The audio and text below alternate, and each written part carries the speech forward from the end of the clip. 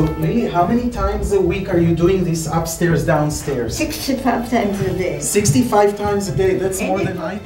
The goal of this longevity gene study is to understand what is it in their genetic makeup that allows them to get to this age and be healthy at this age.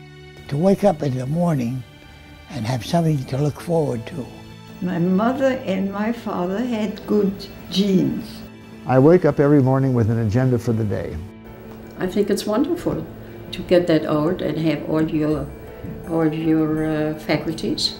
I hope that in our lifetime we will be able to use medicine in order to prevent the age-related diseases of aging. The results of this research can be directly translated into development of a drug.